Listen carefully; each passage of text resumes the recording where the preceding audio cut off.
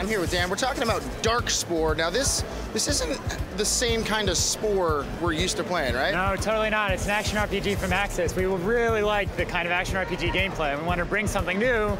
The genre, we've got this great creature editor. We've made Spore awesome, right? But we've got this tech.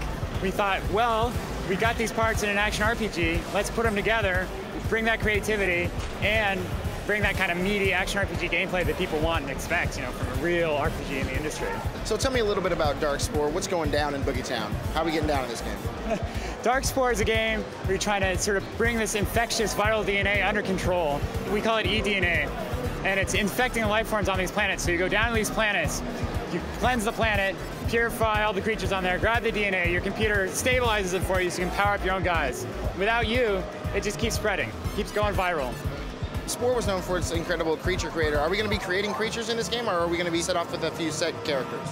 We use these particular characters that have these personalities and these abilities, and you build on top of them. You take these parts, they become your power-ups, they level your guys up.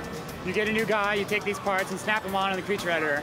But you also get this identifiable silhouette. Like when a guy pops in, you're playing multiplayer with your friends, you know, like, hey, that's a guy that I've seen before. I know what his powers are, but he looks badass because this guy's got spikes on his head. He's got this cool helmet on, right, stripes everywhere. But you know what's going on, you know how to play with him, you know how to react. And how simplistic are you guys making the gameplay? I mean, because I know a lot of people who played Spore, you know, sometimes it was their first foray into character creation, and now you guys are giving us, you know, Darkspore.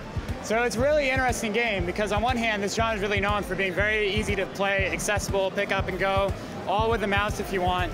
But we also wanted to bring a real team element to it and a real challenge. So we've got this ramp where you can go back and replay the levels that you've done, but as you get better and better, each level becomes like a new achievement. We randomize the levels. If you can't beat the one you're at, you go backwards, pick up some new loot, play through, try out new enemies, use the AI director to sort of pace it out with new guys and new layouts. But when you get to that next tier, you unlock a new guy, you keep going, push yourself harder and harder. Now, Spore was one of those games that was definitely community-driven. Is Darkspore going to have that same kind of feel with it? We're going to build a new community for Darkspore. We're really focusing in on like using the power-ups, using the action skill element of the game. So the community is going to be much more focused on both the creativity of the creatures and the skill level of the players involved. We're really driving for kind of like an esports kind of feel.